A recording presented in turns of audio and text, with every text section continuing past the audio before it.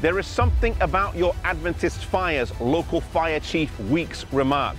He had fought 2 Adventist fires with his success score being 0. He also said that the water poured on acted more like gasoline. Ellen White had warned the review that they were on dangerous ground and was not surprised when she heard of the fire on December the 30th, 1902. In 1901, she had written to the managers of the review and said, "I have been almost afraid to open the review, fearing that God has cleansed the publishing house by fire."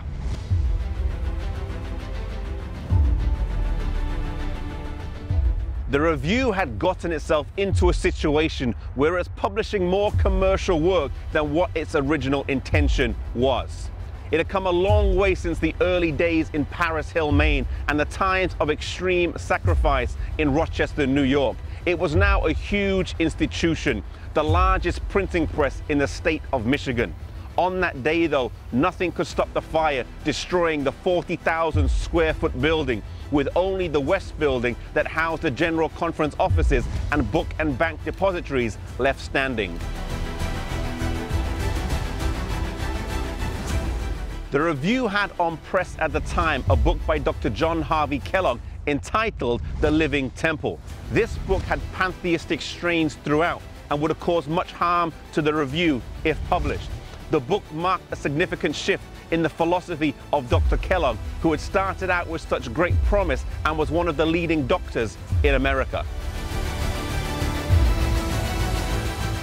Dr. Kellogg had become controlling and dictatorial and was increasingly difficult for the church leadership to work with.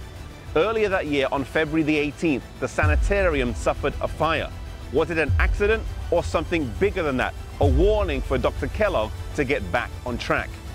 The review had decided to relocate completely to Washington, D.C., in line with the new council that so many institutions should not operate in one area. Despite the warning not to rebuild a large institution, Dr. Kellogg not only rebuilt but doubled it in size. From 106 patients in 1866 to over 7,000 by 1906, it was a huge institution. Unfortunately, Dr. Kellogg would end up leaving the church, being disfellowshipped in 1907 during some turbulent times for our church. He refused to let go of the pantheistic ideas in the book The Living Temple, and also some of his medical practices started to become questionable. Unfortunately today, many of the health reform ideas have been taken over or have strong ties to Eastern religion and the New Age movement. We need to be careful that our health reform stays biblical and is not influenced by these philosophies. When John Harvey Kellogg broke away from the church, to some people it looked like the church would fall. A lot of properties were in his name and he had more employees than the whole General Conference. Some people said that we needed to compromise in order to keep him on board or else we wouldn't survive.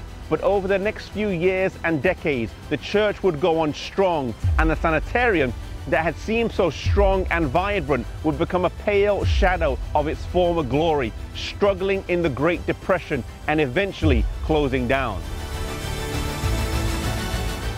Both institutions were huge, and this in itself tells us something. God does not respect the size of the institution. Sometimes we think because it's God's publishing house or God's sanitarium, then he has to bless it. No, he doesn't. God is not one to be manipulated. If we are persistent in doing our own thing and blindly keep asking for God's blessing, then there may come a time when he removes it from our lives. Size does not matter to God or mean that we have his blessing. Faithfulness does.